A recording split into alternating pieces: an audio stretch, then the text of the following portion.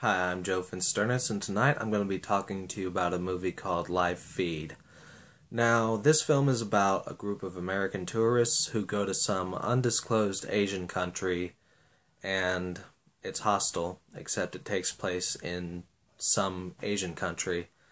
Now, I don't like to bash films right off the bat, but Live Feed is a piece of shit.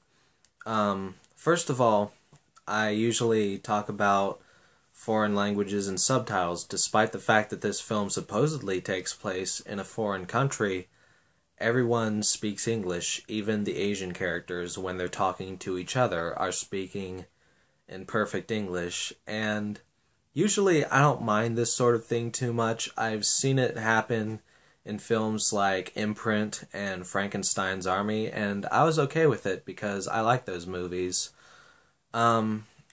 Right at the beginning, the main titles of this film are boring as hell.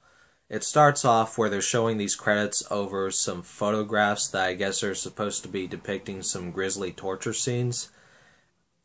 I don't really fucking know, because they were so blurry that it was hard to make out what was going on most of the time. I might as well have watched Inside without my glasses on. Wow, this is really graphic. I think. There sure is a lot of red stuff on screen. I don't know what it is, but it might be blood. You know. It's badly edited, too. There's one moment where they go straight from one scene to the shot of a guy's face. It's apparent that he's just had the crap beaten out of him, and he's spitting out teeth, and then it just goes to some strippers. And they offer context for the guy who is getting beat up about a minute after the fact, but even during the footage of the strippers, they could have at least had some sound effects playing in the background, like, ow, ow, ow, I really wish you'd stop that, ow. I mean, that would have been less stupid than the way that they handled it. The dialogue is terrible too. There's not much that I can really say about it, because I literally can't remember anything that was said in this movie. Even when this crime lord was beating up this guy, there was some dialogue between them, and I don't know why he was getting beat up, because I don't remember anything that they were saying. My biggest sort of criticism of this movie is that it's racist as shit, and I'm not usually one to pull out the race card. There are a few films out there which have been frowned upon for how they depict certain ethnic groups, and I've been forgiving of it because I am an ignorant American white man.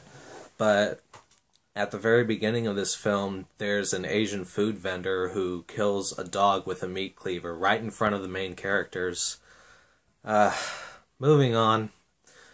To this movie's credit, I will admit that it had some pretty cool death scenes. Like, there's this one bit where a woman has a tube forced into her mouth and it gets taped around, and then the bad guys send this snake slithering through the tube. And, you know, that was one point that kind of got me, but I've seen videos of people in real life getting badly injured, and those got me too, but it didn't make them cinematic masterpieces. After a while, you know, I take notes on these movies just to remember kind of the important things that I want to bring up, and I wrote down a lot of criticisms that I haven't even mentioned in this video because they're not really worth giving much attention to, but I ended up filling out this whole card long before the movie was over. So once it got to that point, I just stopped giving a shit, and I put the movie on mute and played some Halloween party music over it to make it more bearable, and it did make the experience much more enjoyable. There's nothing quite like watching a terrible movie when Creature Feature provides the soundtrack. And yeah, you could make the argument that I wasn't really watching this movie if I had it muted for a good amount of running time, but I seriously doubt that there would have been a point in this if I had watched the whole thing with sound, where I would have been like, you know, on top of having some really cool torture scenes, this movie may have been badly acted and poorly edited and had just terrible fucking dialogue, But there was this one monologue near the end that really saved it for me. I'm gonna give it 5 stars. No, that's not gonna fucking happen. I don't even give movies ratings. I recommend them. And I think it's pretty obvious by now that I do not recommend live feed. So that's pretty much all I've got to say about it. I hope you all have a good one.